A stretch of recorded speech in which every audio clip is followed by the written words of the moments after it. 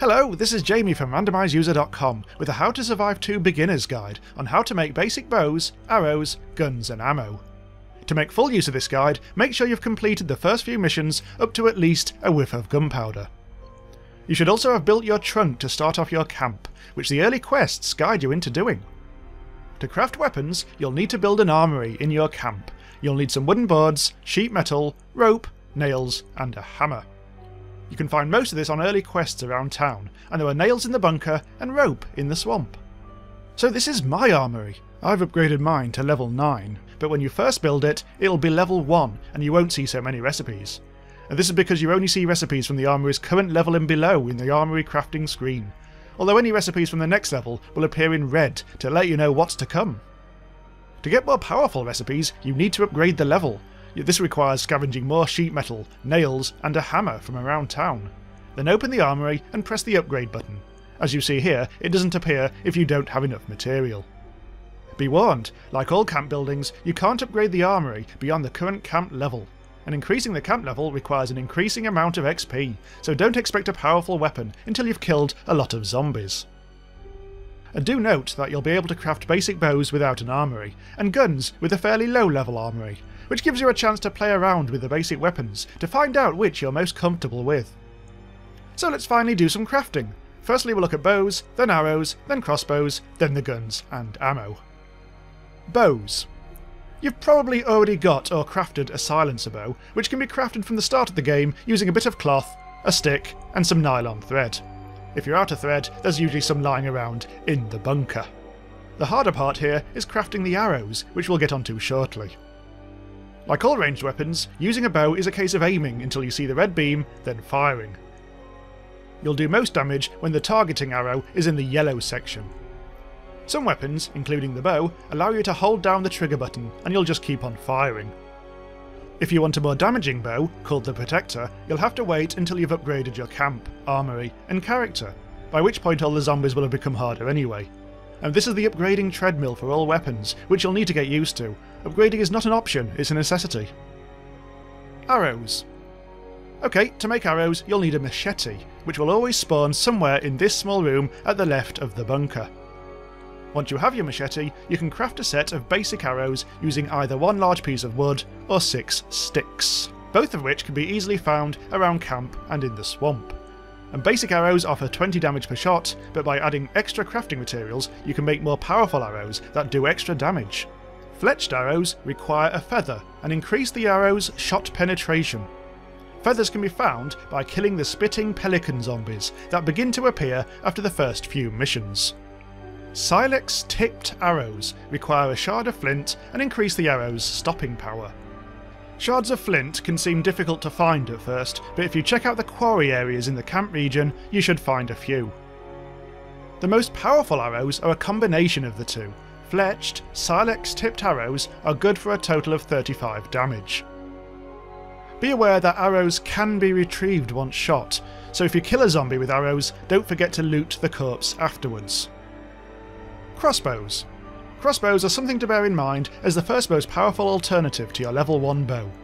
The basic one, the needle thrower, requires wood, rope, aluminium cans, nails, a copper stirrup and a hammer.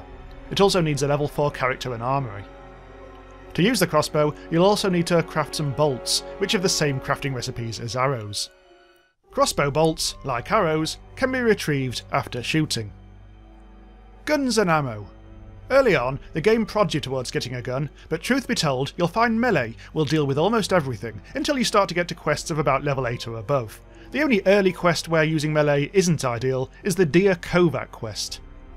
Also, be aware that firing guns makes a lot of noise and attracts zombies very quickly, so get your target practice in somewhere safe so you don't get overwhelmed. That in mind, a pistol is a good way of learning how guns work, and you can find free ammo for it too. To make the ambassador, you'll need to make sure that both you and the armoury have been upgraded at least once. The recipe requires large wood, aluminium tube, steel springs, aluminium cans, nails and a hammer, all of which can be found on the most basic quests around town. The ammo for the ambassador is 8mm. You can craft this using aluminium tube, lead pellets and gunpowder, all of which can be found on the Whiff of Gunpowder mission. You should also be able to find an easy box of 50 in the machete room in the bunker.